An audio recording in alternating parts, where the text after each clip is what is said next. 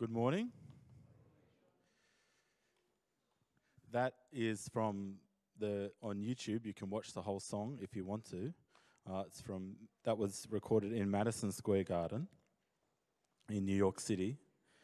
And there's three reasons I wanted to play that. One was that song is a very famous song, and it really encapsulates what we're going to be speaking about today.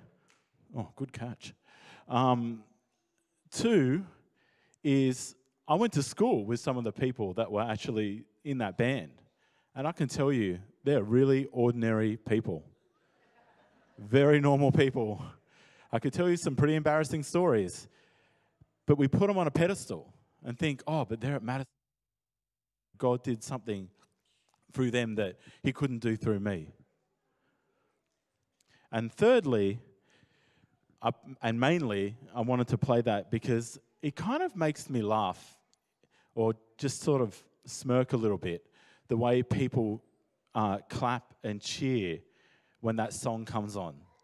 And the reason is, if you were in a place where God was, and today's message is entitled, When God Calls You to Walk on Water, Building a Kingdom Vision. And if you are in a place where God is loading you in his kingdom, he's loading you in to shoot you out and to ask you to go and walk on water and build something for his kingdom and do something new for his kingdom, I don't think you would actually be cheering like the people at the audience in that song are cheering. I think you'd be kind of terrified and be kind of scared. And the words like Liberty Hill was talking the other day at Bible study, young adults, about reverence. These would be the things that would be going around. And I'm not obviously having a go at people for cheering for a good song, but I'm just saying that it's an interesting sort of dynamic for me when everyone starts cheering. And I want to ask you today, our lives are busy. I've got small children.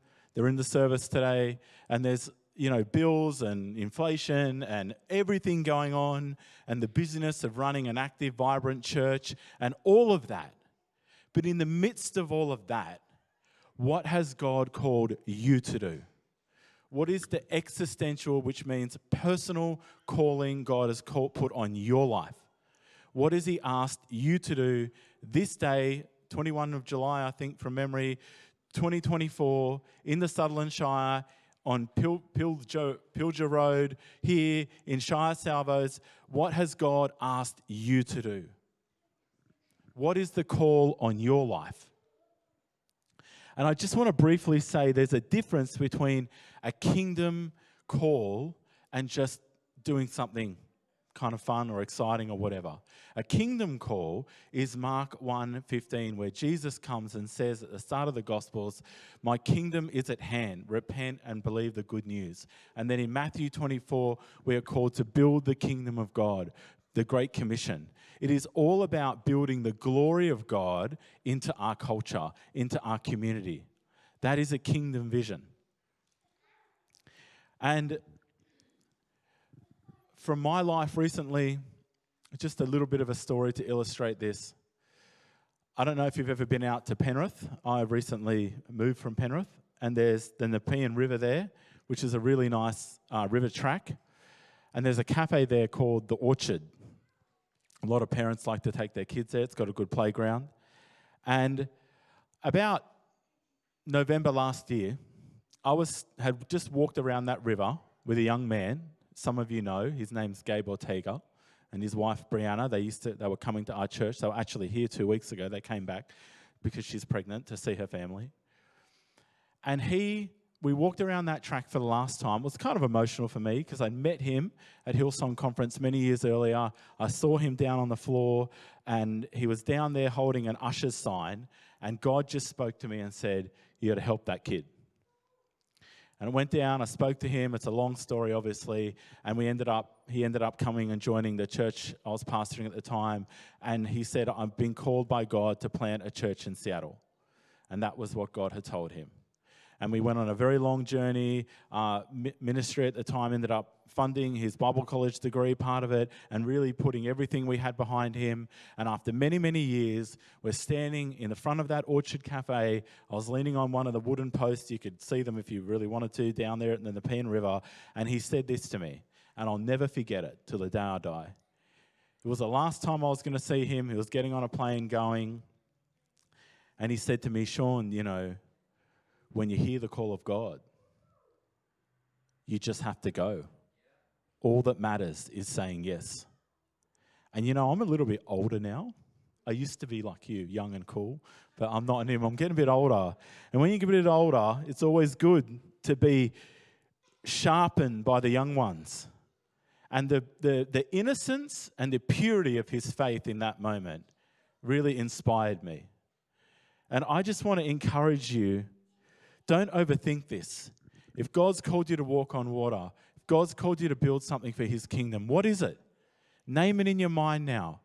Maybe there's 3 general categories. 1, he's asked you to build something in our movement, in the Salvation Army. Maybe he's calling you to be an officer, and everyone's saying, oh, no one really does that much anymore. But maybe he's asking you to do it. Would you say yes? Maybe he's calling you to step out in faith and join a ministry in our church that you aren't currently a part of. What Joel was talking about before, or the worship team, or the greeting team, or whatever. Maybe he's calling you to do something that you're not currently doing. Would you say yes? Or maybe God's asked you, like using Gabe as an example, to do something just out of the box, so to speak. Would you say yes? Maybe God's calling you to add another one in to build a kingdom business that would fund the work of the Lord. We know we need them. Would you say yes? When God calls you to walk on water. Our first verse today in Deuteronomy chapter 1, verse 6, it just has this phrase there. You have stayed long enough at this mountain.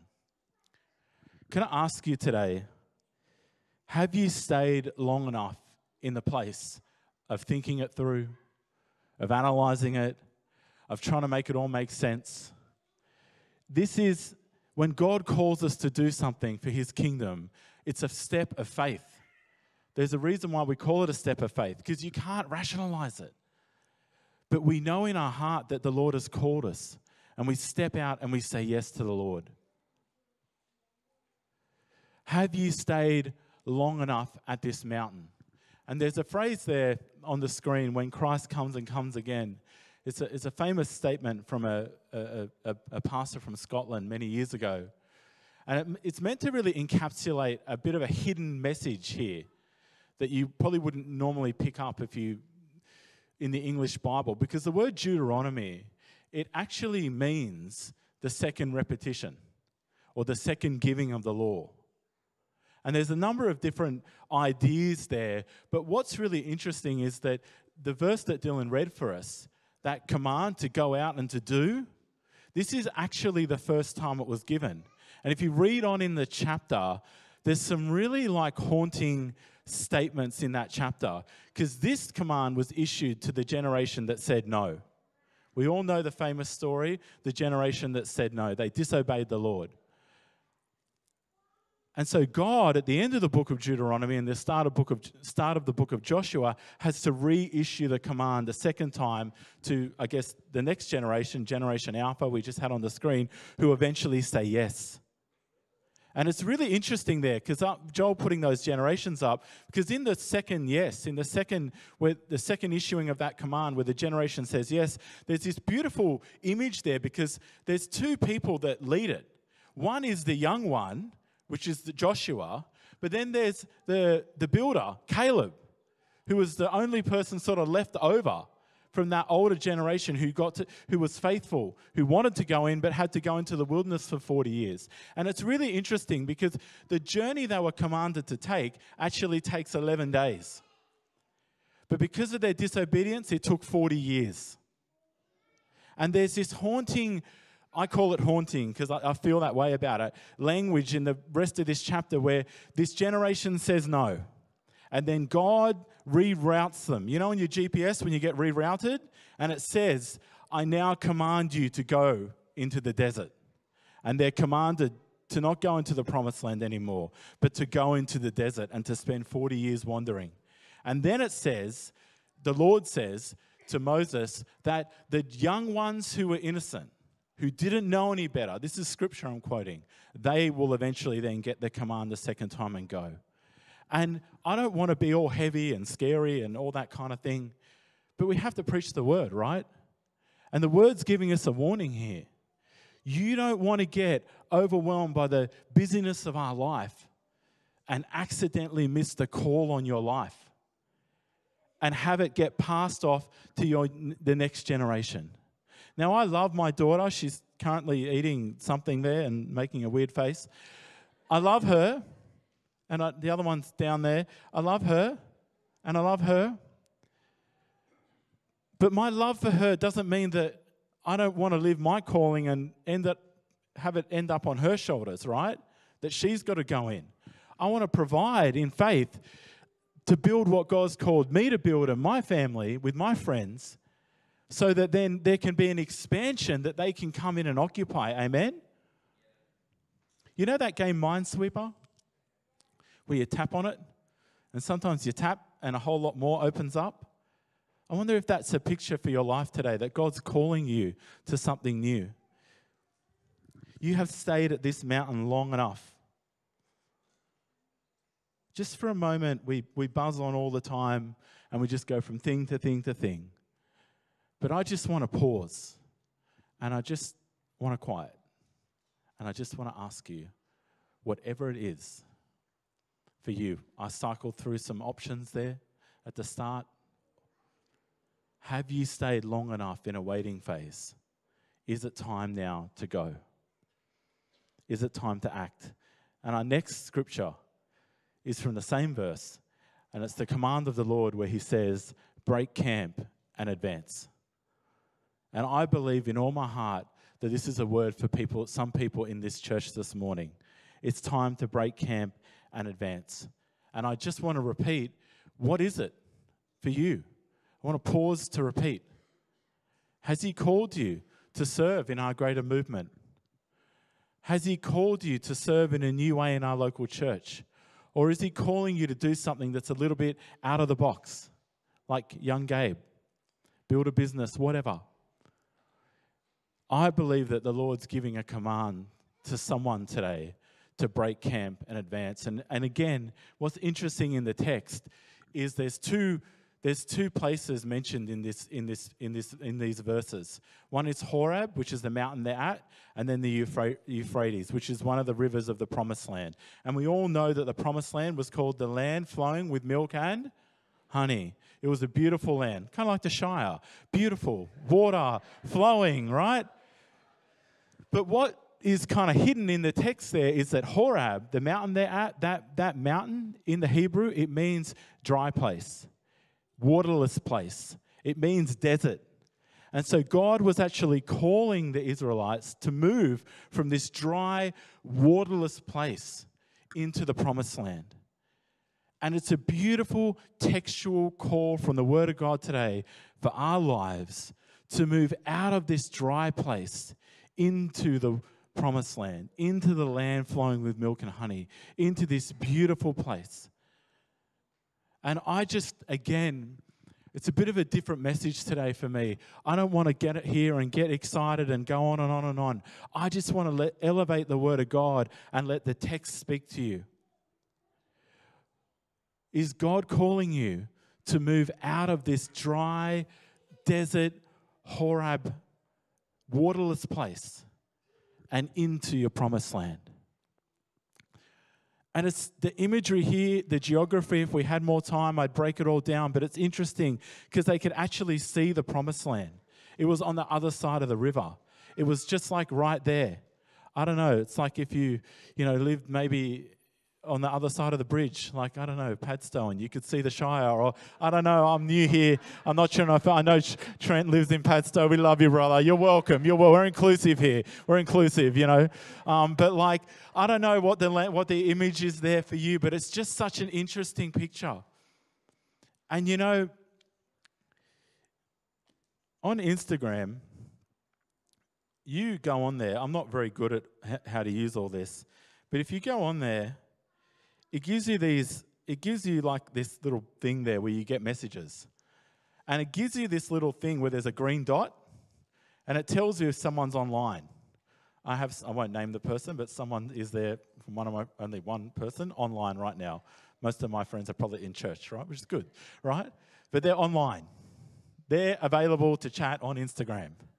And I was looking at that when I was preparing, and I was just sort of thinking to myself, it's such an interesting thing, Instagram and social media, because I can go online and I can look at all these other people entering their promised land. And I can view all these other people killing it for the Lord and building the kingdom. But do you just want to be sitting there on the other side of Instagram watching someone else do it? That's not what God's called you to do. He hasn't called you to be sit on the sidelines. He's called you to be on the field.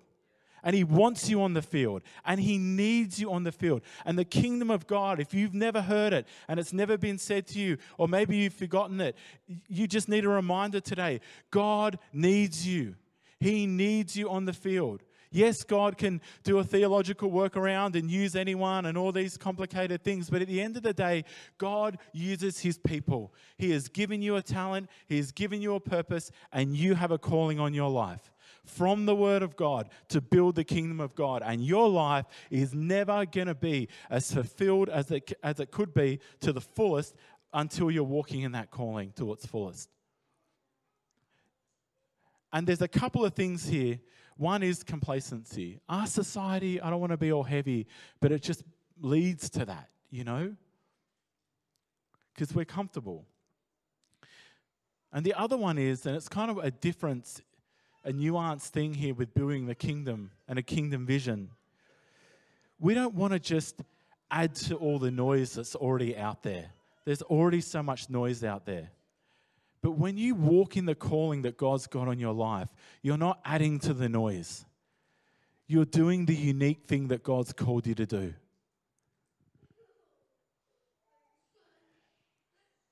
See, I have given you this land, from verse 8. And it reminds us that this is a gift of God.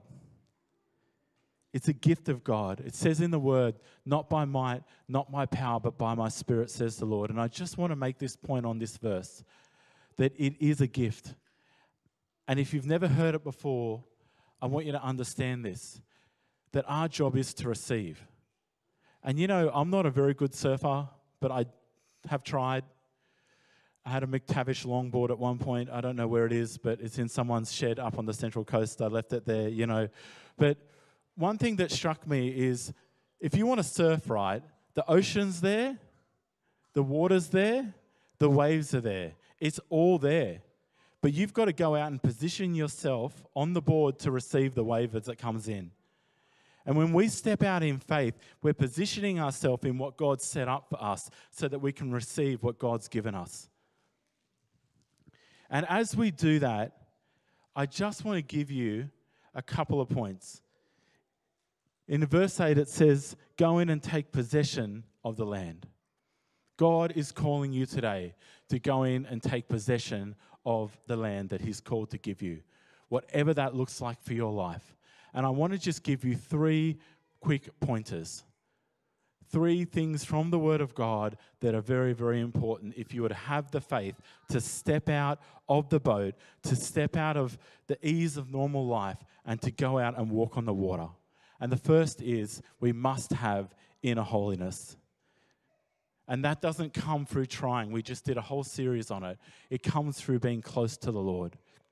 It comes from intimacy, companionship, walking with the Lord. We can't produce holiness in our life. If we could, the Old Testament covenant would have been sufficient. It's a gift of God from walking with Him. And there's another layer to holiness for the person building the kingdom of God that's kind of a little bit hidden and not often talked about. And Proverbs 16:9 talks about, in a man's heart he plans his way, but the Lord determines his step. And there's another layer to holiness here for the person building the kingdom of God and the person stepping out in faith. And that is that we don't force on God what we want. We allow him to guide us and let him build what he wants. And that's an element of holiness where we say, Lord, I'm going to surrender. I'm going to bow down, because it's always going to look a bit different to what you thought it was going to be. As you go out and as you walk, the Lord is going to build and he's going to direct your paths, and let him do that. Plan your way, yes, but let him direct your paths. It's another element of holiness and just surrender to the Lord. The next one is total trust, total reliance. We must trust him. Proverbs 3, 5, and 6. Trust in the Lord with all your heart. Lean not on your own understanding. In all your ways acknowledge him, and he will make your paths straight. We must have holiness, and we must trust him. And thirdly, forward faith.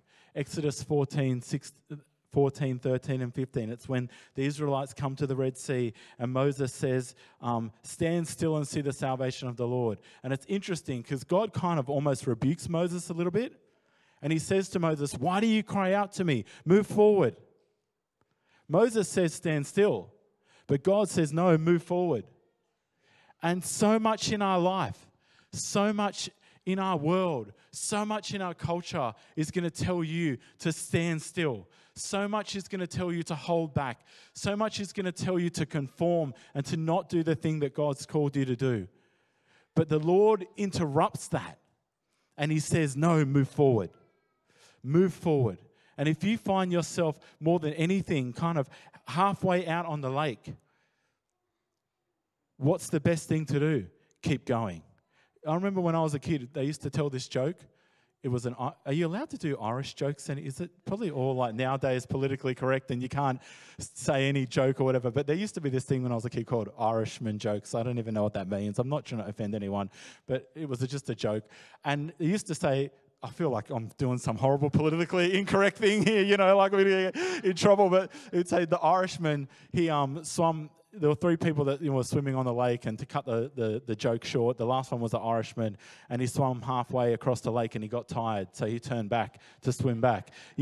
Like that's kind of what we do, because the point is if you're halfway, you should just keep going. And if you have stepped out and you're feeling a little bit lost, the best thing you can do is rally to holiness, rally to trust, and keep going forward for the kingdom of God. Because God wants to use your life. And I just have a passion and a heart today to remind you that God has a call in your life. He wants to use you, and he is calling you through his word today to step out and move forward. Break camp. Advance in faith for his kingdom, whatever that looks like for you. You've stayed long enough at this mountain, friend. God is calling you. Whatever that looks uniquely like for you, God is calling you to move forward. Don't listen to the culture. Don't listen to people saying, oh, don't do that, do this. Listen to the voice of the Lord. Listen to the Lord's call and command on your life. So, friends, the last thing I want to put up is just this slide. And it says, the Lord swore. He made an oath. And I'll get Claire to come up. And Claire was mentioning, you know what, why don't you stand up with me? And we know the kids are in the service, but just to end off this moment, we're going to have a response time in a moment. Claire was mentioning, and just stay with me, Claire was mentioning, talking about the stars this morning. And we just moved house, and our new house, Josie's room, my oldest daughter, is kind of at the end of the house, and in her window, you can, in the morning, at like 4, 5 in the morning, you can see all the stars, the Orion constellation and all that. It's really a beautiful view. And at the moment, because we moved house, at about 3 o'clock, Josie comes into our bed. And then at about 5:30, Jasmine comes in. And we have a 104-year-old Labradoodle who sleeps on our bed. Like this. And so I just give up. And so pretty much every morning for the last 6 weeks since we moved into our house at 5:30, I get up and go to my daughter's bed to try and get some last bit of sleep. And I sleep in this pink bed with bluey sheets and toys everywhere poking me in the back. And I open the window and I see these stars come up. And just go with me just for a moment. We're not going to keep you too long. there's this one star. It's called Arcturus. And apparently it's 37 light years away. And when I was 37 years old, I remember looking at that star and thinking the light from that star, when I was 37, it was released the year I was born, right? And it spent 37 years traveling from that star to this earth. And when I was 37 years old, I stood on this planet and I looked up at that star and I saw this light that was released the year I was born. And I know this is a little bit out there, but I just want to ask you, that star Arcturus, you can look it up in the sky, just get the app and find it. It's so easy. It's releasing light right now. And in 37 years' time, that light is going to land in the Sutherland Shire. And you can look up and you can see it. And I just want to ask you, in that 37 years that light is traveling across our corner of this galaxy, of this universe, thundering at enormous speeds towards our planet, one day it's going to land on your iris and you can see it.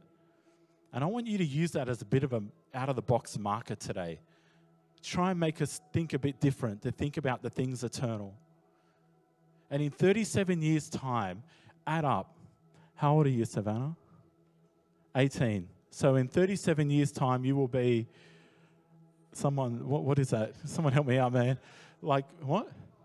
55? Yeah, let's just go with that. 55. Something like that. Say you were 20 years old. That's a bit easier. You'll be 57, right? I'm sorry. I'm just having a moment. You'll be 50. You guys are like, that guy's doing a PhD. Are you kidding? You can't even add two numbers together. But if you're 20 years old, in 37 years' time, you'll be 57. If you're 43 years old like me, in 37 years' time, you'll be 80.